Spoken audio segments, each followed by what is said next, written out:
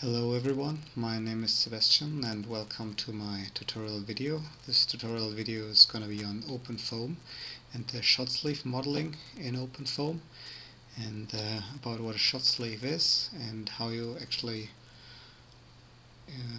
look into it, or why you want to look into it. I'm gonna address that in a minute, but let me just show you in the beginning of this tutorial what you'll be able to do once you follow my instructions all the way to the end, and you will be able to produce a video just like the one that I'm showing you just like right now. As you can see here in the picture, this resembles a very or basic shot sleeve, or maybe just a slice of one shot sleeve. You have a very coarse mesh, the two faces, air and melt, of course, and you got the in-gate system over here and the piston over there. And once we start the simulation, you can see that the piston is moving inwards towards the right side of the picture, and we do this by moving the mesh in OpenFOAM. And I'm also going to show you how to set up such a mesh motion solver, one particular to be exact. And if we look at the video one more time, we can also see that the melt is being moved by the not seeable piston in just the way we want it, and it pushes the melt all the way out of the in-gate system into what is here attached, which is in most cases the casting. But let me show you why this is important. And I'm going to do this by doing a quick Google search on high pressure die casting.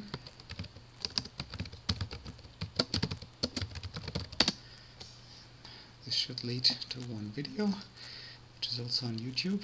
And this YouTube video, you can see the very basic steps of high pressure die casting.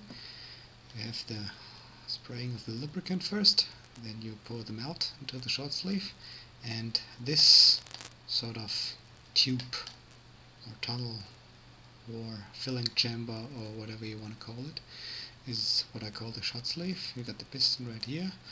Once the charging of the shot sleeve with the melt is done, you'll see that the piston moves actually forward with a constant velocity until the melt is right at the in-gate system, which is about here, and then what we call the shot will occur, which is when you inject the melt into the die with a very high velocity, and you do this to fill the die at a very short period of time. And before you now take out the casting, you apply the after pressure. But this video will only be on the fluid mechanics processes that take part in here inside the shot sleeve. And if we look at the video once more, now you should be able to recognize some small similarity between what you saw in the YouTube video and this, to admit, very simple model, but I believe it does the trick. And once you've followed my instructions all the way to the end, and you're able to do your own model just like this, you can of course just switch to a more advanced mesh and model a real shot sleeve. Okay, so how do we start? And in OpenFOAM, it's the nice thing that OpenFOAM always comes along with an abundance of tutorials, and the most important, or one important question to ask yourself at the beginning is what kind of solver you want to use. In this case, I chose to use the compressible interdime foam. The dime in the name compressible interdime foam means that it actually can handle moving meshes, which is something that we need in this case, as you saw in the video already, because the cells in here in the moving area, or in the area where the piston moves, they get compressed more and more towards the end, and we need a solver to compute this compression of the cells. Alright, so if we now want to get started, it's always good to open the terminal and initialize the OpenFOAM environment. I set up my shell to do the initialization just like that. and then it's always good to navigate to the run directory and create a case folder first, which I do here by typing make dir. I call this case folder shotSleeve tutorial. Alright, I told you that we were gonna use an already existent tutorial to build upon that, and in order to do that, it is always good to copy this tutorial first. We do this by cp-r. Then we use the OpenFOAM environment variable foam tutorials. It's on the multiphase, compressible interDynFoam, RAS, and the tutorial we're going to use is called sloshing tank 2D. Alright, and the star here in this command indicates that I want to copy every file and every folder in this folder that is called sloshing tank 2D, and I want to copy it into the folder that I just created.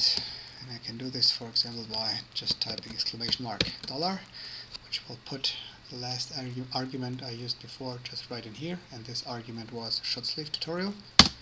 Enter, and you can see here it replaced the $$ with the actual shotSleeve tutorial string. So if we now navigate to the shotSleeve tutorial folder, do this by cd shotSleeve tutorial and press ls, so we can see that we have all the files necessary for doing the sloshing tank 2D simulation case. Okay, if you don't have any idea of what this tutorial is doing, then it's always good to look at the all-run script first. I'm going to use gedit for doing this. Gedit all-run opens the all-run, and you can see here, for example, that this tutorial starts with using an M4 file. M4 is known to be a very old script language, which comes along with some benefits, and I'm going to show you later on how you can actually employ these benefits for your own purpose. And it creates this M4, use this M4 file, blockmeshdict.m4, in order to create the real blockmeshdict. Blockmesh is the meshing tool that is incorporated into OpenFOAM, which might be to some engineers in particular a bit of a strange concept, as they are more used to start with a CAD model and then build the mesh basically based on the CAD model. The developers of OpenFOAM, however, chose to use another system, and this block mesh system you basically create a block mesh based on, well, let's name them several vertices that you create and define in space, and use these vertices to constrain your mesh. But more on that later. They use this M4 file to create the real blockmeshdict. Then they use the block meshing tool utility in OpenFOAM to create the mesh. They copy the alpha water or original file into alpha water. They use the set fields in order to just alter this alpha water file, and finally they run the application, which they read in from the control dict. Okay, so having that said, to just get a feeling of how this tutorial works, it will be good to just run the all run one time and look at the results in ParaView. Starts with the block mesh, set fields, and now finally it's running the compressible interDynFoam on this case file, and to see that it's actually working, you can use this Nautilus window and move to the case folder, which I named shotSleeve tutorial, and you can see here that more and more time steps are being added in the process, and that actually indicates that your solver is currently running. I think this solves up to 40 seconds. I'm not going to wait that long. I'm going to, in the meantime, open ParaFoam already, just in order to show you how this case behaves.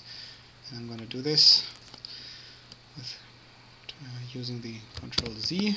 This puts the all-run, this holds the all-run script for a moment, and if I type BG, then it puts it in the back. So we'll continue solving. As you can see here, time steps are still being added, but I got my terminal back in order to execute other commands, and I'm going to type parafoam in order to have a look at the results that were already being written out to the hard drive. Takes a moment. Now you can see the normal ParaView interface, and not gonna look too much into it. I'm just gonna go for the alpha water, which is basically the most important field to read in if you just want to look at the distribution of the two faces. Hit apply, and as you can see here, we got the tank. And if I now select alpha water here, I have the distribution of the alpha water in the first time step. If I now click on the play icon, I can see what actually happens in the tutorial, and we can see that we have an oscillating or sloshing, as the creators of the tutorial called it, tank, where you have melt at the bottom, and the more this keeps running, the more the melt splashes around in the entire domain. Well, in particular to people that are not super familiar with OpenFOAM, it might look very far away from what we actually want to do, but in the following I'm going to show you how you can modify this very case to a case that is actually of use for us for modeling the processes in the shot sleeve, and create the video that I showed you in the beginning of this video. Just one more thing, if I want to include the time steps that were added after I started the parafoam script, I can just hit refresh times, and then I'll have more time steps present, and I can look at this simulation all the way until the end, or at least until the moment where the solver is right now, until the last time step it wrote to the hard drive. Okay, but enough of that. We can close parafoam, and the first step for us to do on our way to create a video just like this will be to create the mesh, and the second part of this video tutorial will be about to do just that, namely to alter the block mesh dict, or the M4 file that creates the block mesh dict, from producing in a way that it doesn't anymore produce a shape like this, but instead produces a shape like this.